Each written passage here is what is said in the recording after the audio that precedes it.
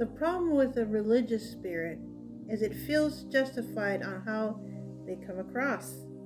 Even though they damage people's hearts, they feel they're doing God's work as they oppress, condemn, and treat others with unloving contempt. Now, contempt is a feeling that a person is beneath you, is not worth of your consideration, is worthless, or deserving of your rejection or abandonment. This spirit makes you see people through the lens of people's faults and failures. Instead of seeing them through the finished work of the cross, it will quickly make judgments, get offended, write people off, slandering them behind their backs instead of praying. A religious spirit is divisive. A religious spirit loves to argue about doctrine, works through accusation, operates in fear, performance is suspicious, demands obedience to religious tradition, seeks to control the operation of the Holy Spirit, and will think they're doing God a favor by casting other Christians in prisons of religious judgment. It will not receive correction because it believes their doctrine trumps anything you have to say. It won't think twice about slaying you on the altar of religious doctrine and leave you there wounded until you die. This spirit killed Jesus. It is still killing Jesus. It kills Jesus and others as it destroys other people's reputations and destroys them by putting out the fire in their lives.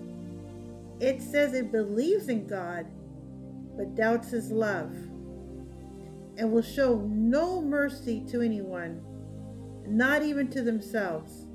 It protects itself by pointing the finger back at others and is often angry at everyone for their sinfulness.